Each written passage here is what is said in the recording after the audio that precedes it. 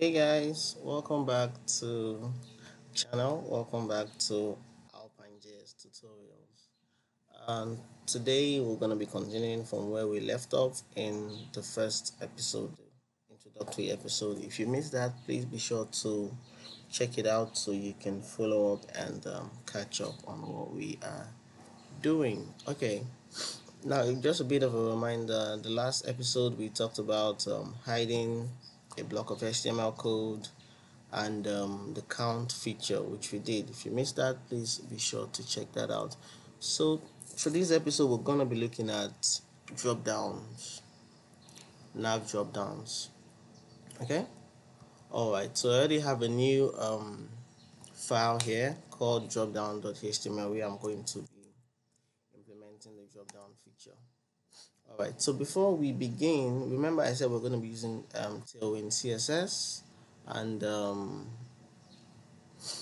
Alpine Js. So I just need to put the link for this is the link for the Alpine Js.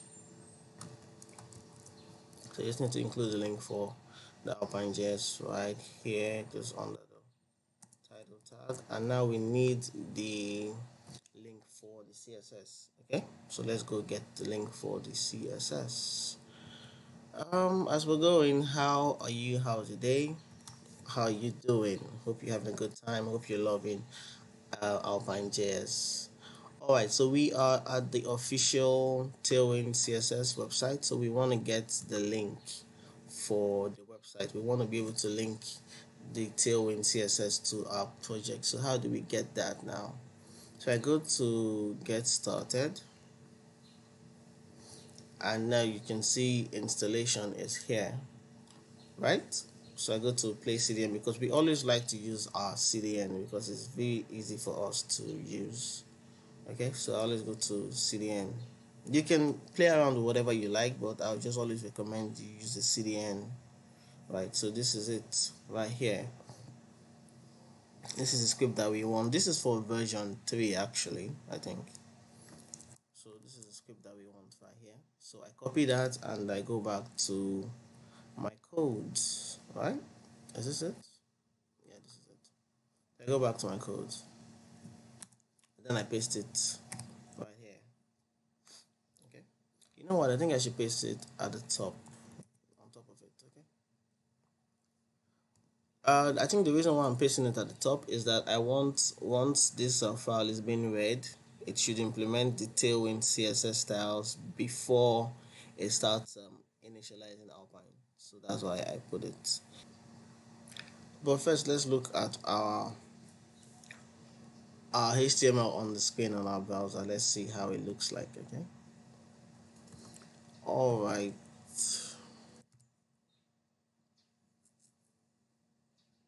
So this is how it looks like currently. We don't have anything there, right? So we need a navbar. So we go to Tailwind because I said we're using Tailwind. Now let me show you where I'm gonna get my navbar from. Okay, I'm gonna show you where to get my navbar from. So I went to tailwindui.com over here. So that's where I'm gonna be getting my. So already these are a bunch of templates that you can use. You know these are some of them are locked. You can't use them. The reason why is that you need to buy them. See their pricing and FAQ. You need to buy them. You need to pay for it. If you just somehow get the codes, it still won't work for you. Okay. So now we need a nav bar. So we're scrolling. We're looking for a nav bar. Okay, I'm in navigation. Okay, let's just see this one. Okay, this is a nav bar. You see this works. This is what we want to do, the implementation of this drop down here, right? And you see here now it says requires JavaScript, requires JS, so requires JavaScript, but we do not have any JavaScript on our codes or on our project right now. So if we copy this, it won't work. So what I want to show you now is how to make this work with Alpine JS. All right,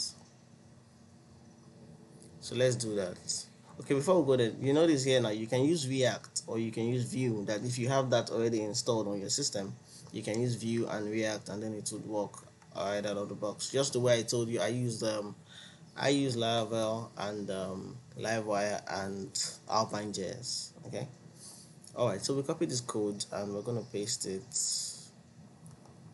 We're gonna paste it right here. Okay. So don't worry. Don't be afraid of the HTML. You understand? Or this bunch of code that is so many and everything. And then you're wondering, oh my god, what is what? This is so much. So don't worry. I'm gonna walk you through it, especially when we start our HTML class. I'm gonna walk you all through that. That if you do not know it, okay? Alright, so now we want to look for, let's see how it looks like now on our project. So this is it on our project. Now you see now by default now it's already showing. That's because there is no JavaScript handling this right now. So if I click here, you can't hear me. Let me use my external mouse. It's a bit loud. I think you'll be able to hear me. So you can see I'm clicking here now, but it's not working. I'm clicking away, nothing is happening, right? That's because there's no JavaScript handling it. We don't have any JavaScript on our project. So what we want to do is we want to implement this drop down feature with Alpine Js. Okay. All right. So ideally, if you were building this from scratch, when you get to this point and you're thinking about creating this, all you have to do is create a div and then maybe give it a little border shadow and then have a list on it and then set the position to relative to this picture right here, and then you can adjust it and then you give it a Z index as well. Alright, so that's how you probably do that. Okay, so going to our code now, we want to look for this first of all because this is where we want to implement our Alpine. We want to set our states in this and this, right? So we don't need all this for the Alpine. This is what we're looking for, but it's a lot of code, as you saw. It's a lot of code. So how do we look for what we need? Well, one way of doing that is you can come here and inspect. You can come here and inspect the elements. So you just right click and click on inspect, and then you click on this icon here, and then we take the mouse and hover over here, right? When I click on this, it takes me to where this is. So I know this is what I'm looking for because right above it we have open user menu, right? Now the reason why we're looking for this is because we want to click this picture and show this box right here. So in other words, we're looking for where to implement our click event. Okay, I hope you get that. Alright, so let's go there and get that.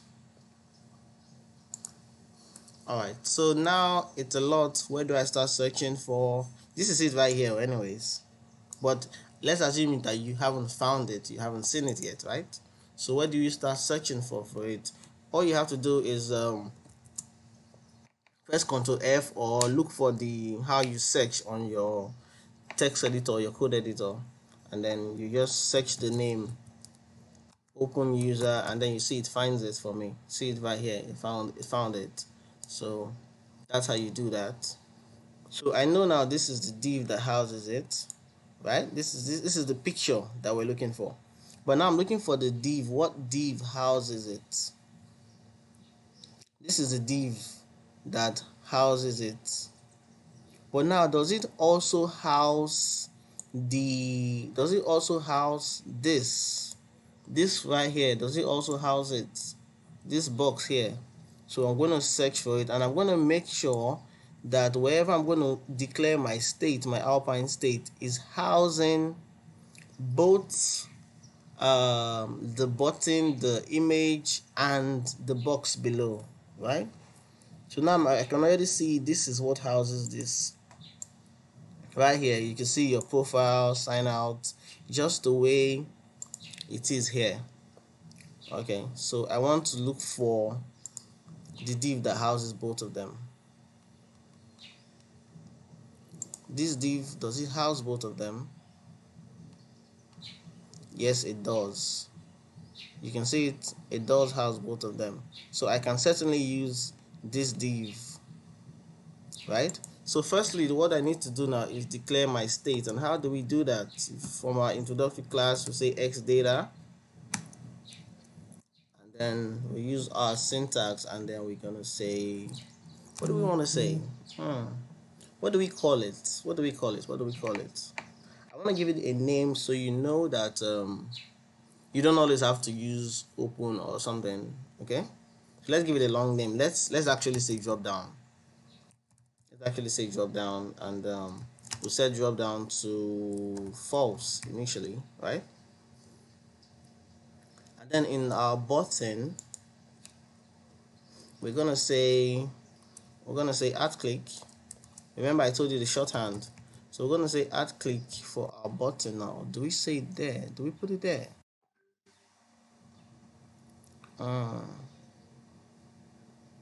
Hold on.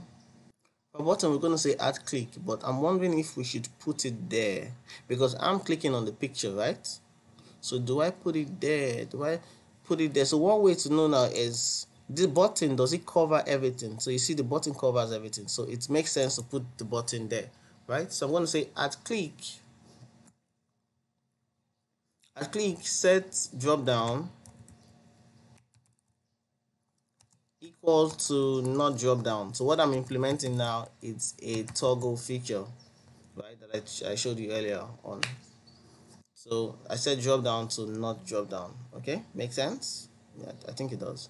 All right. So now I'm going to go to the div that houses the box, and I'm going to set an x show attribute.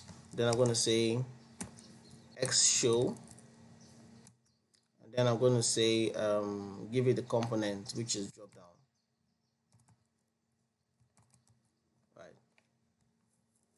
So this div now becomes drop down. While this click, when you click on it, it sets this drop down below to true or false.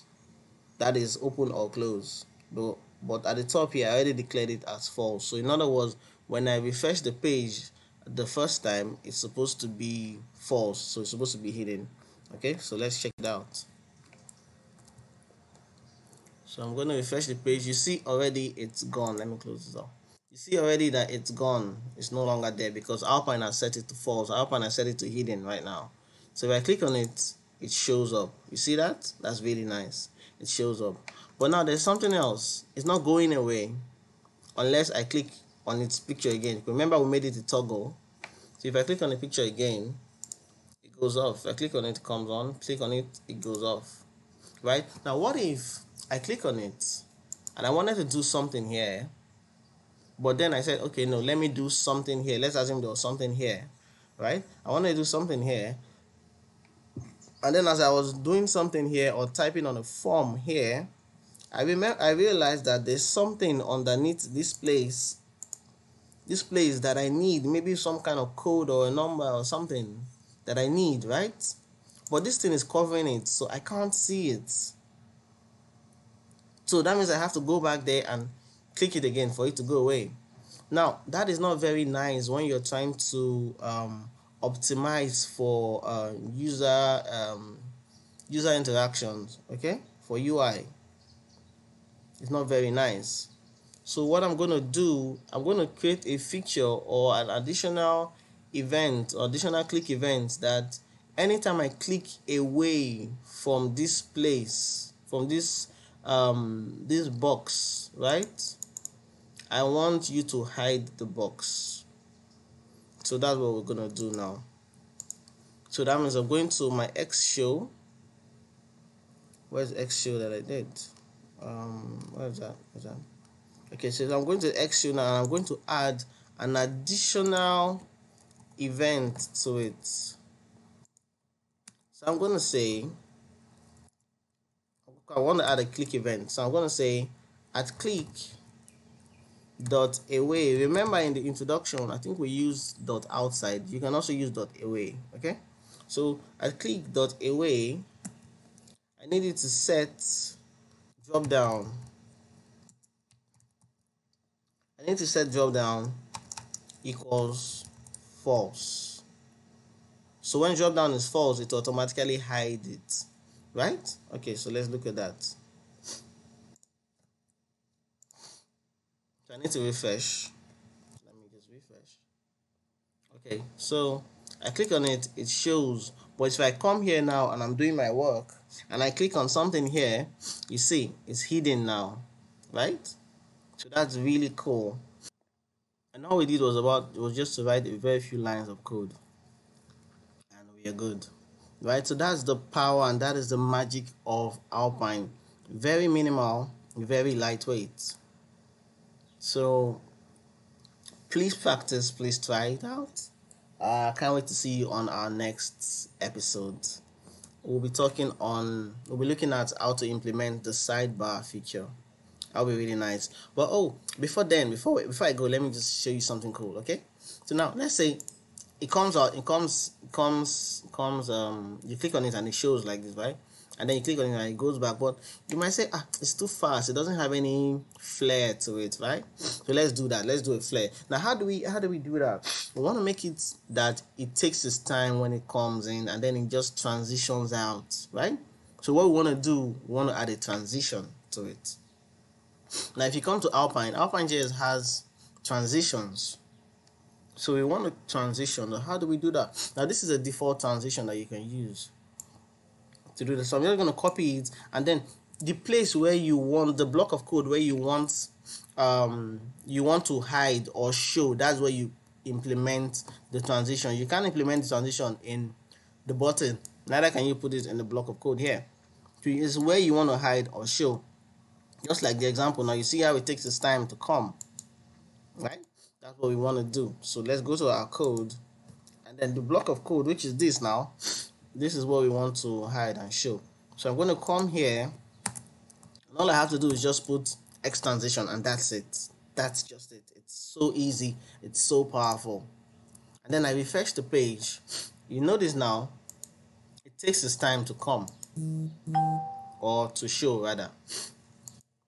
But I want to make it even more obvious. So we're going to look for another transition. See this one now. This is 500 milliseconds. I'm going to show you how to use transitions. Don't worry. So this is the basic transition that we used.